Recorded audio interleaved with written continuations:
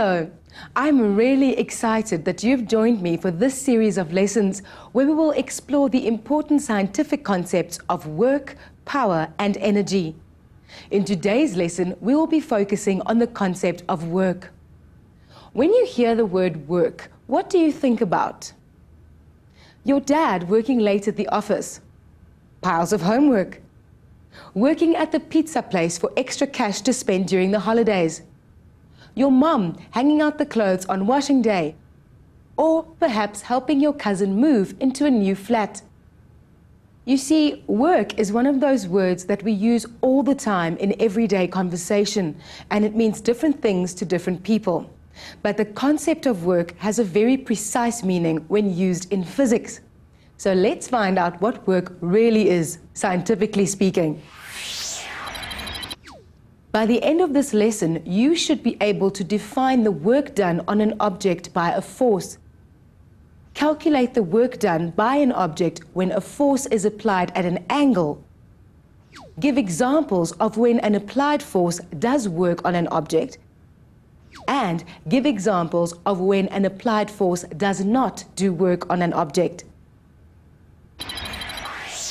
Before we get started, I'm going to get Chad online. He emailed me a couple of questions that he had about work, and I think he will enjoy our lessons.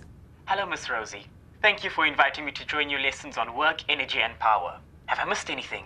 Not at all. We are about to begin our investigation into the scientific view of work. Great. I'm sure you remember from previous grades that a force is a push or a pull of an object. Sure, I remember that. Now, in physical sciences, we say that work is done when a force moves an object. So, to scientifically define work, we say that work is the product of the force applied to an object and the distance that the object travels parallel to that force. Look at this graphic that illustrates the definition. Here we see an object that moves from point A to point B. It moves in the same direction as the force applied to it. Work occurs between A and B. When an object moves across a distance, we say it has changed position. This is also known as displacement. What do you think the definition tells us about work? Well, as far as I can see, for work to be done, there must be 1, a force, and 2, an object that moves in the direction of the force applied. That's right. The amount of work done depends on 2 things: the distance moved in meters and the force applied in Newton. To calculate work, we can use the formula work equals force times displacement. In this equation, F is the magnitude of the force acting on the object measured in the unit Newton. And displacement is the magnitude of the movement of the object and is measured in the unit meters. What do you think the unit for work would be? Well, if we look at the units in the equation, the answer would be Newton meters. Is that right? Yes, that is correct. However, scientists refer to this combination of SI units as a joule. So 1 Newton meter is 1 joule. The unit for work is the joule. Now, let's try to calculate work using this formula. I'm going to use this trolley to show the action of someone pulling a loaded cart. When I pull this trolley horizontally across a table, I'm exerting force, a pull force, in the same direction as the movement of the trolley. The force is in this direction and the trolley moves in the same direction. The pull force exerted on the trolley pulled the trolley across the table in the same direction as the force and displaced the trolley from here to here. The force used to pull the cart is 5 Newton and the cart is displaced 3 meters. We can now calculate work using the formula work equals force times displacement. This means that the net work is 5 Newton multiplied by 3 meters, which gives the total amount of work done as 15 Newton meters. But remember that the unit for work is joule, so the final answer is 15 joule. There is something very important I want you to take note of here. For the formula work is equal to force times displacement to apply, the direction of the force on the trolley must be in the same direction as the direction in which the trolley moves. Right, let's do another calculation to make sure we've got the hang of it. Say that the force I exerted on the trolley was 100 Newton and it moved a distance of 40 meters. Can you calculate the work done? So, Chad, have you tried this calculation? Of course.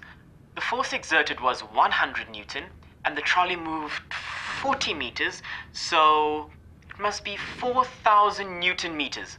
No, wait, 4,000 joule. Excellent work. I hope you guys got the same answer. Now, I would like you to look at the following images and think about whether work is done in these examples. Do you think work is done when a batsman hits a cricket ball? Or when a soccer player kicks a ball towards the goal? Well, yes, I think so. That's right. Work is done in both these examples when a batsman accelerates a ball to a high velocity by exerting a force on it, and when a soccer player hits a ball towards the goals. Work is done by the batsman and the soccer player because the force is in the same direction as the direction of the movement of the ball. The type of work we saw in these examples is linked to kinetic energy, and we will look at it more closely in our lesson on energy. Now, what do you think happens if the force applied to an object does not have the same line of action as the resulting displacement of the object? Here is an example of what I'm talking about. This man is pulling a heavy box from an angle above the box, making the box move horizontally. Here, work is done, but the direction of the force is not the same as the direction of the displacement. In this example, we must first calculate the component or portion of the force which acted in the direction of the movement. Let's look at the formula we used to do this. In this case, we define work as the product of the component of the force in the direction of the motion and the distance through which it acts. So work is equal to the force times displacement times cosine theta. Theta is the angle between F and X. Let's use this formula to calculate the work done in our example. Say the pull force on the crate was 500 Newton at an angle of 60 degrees over a distance of 5 meters. Substituting these values into the equation, we get 500 Newton times 5 meters times cosine 60 degrees. This gives us an answer of 1,250 joule. That means the work done on the crate was 1,250 joule. Right, I think it's time for you to try another example on your own. A shopper in a supermarket pushes a trolley with a force of 35 Newton directed at an angle of 25 degrees downward from the horizontal. Find the work done by the shopper as she moves down a 50-meter aisle. The answer to this problem is 1,586 joule. Did you get that, Chad? Yes, I did. Good. I want to ask you another question. Does the word scalar sound familiar to you? Isn't a scalar something that only has magnitude and no direction? That's right. Now, mathematically, work is the scalar product of force and displacement.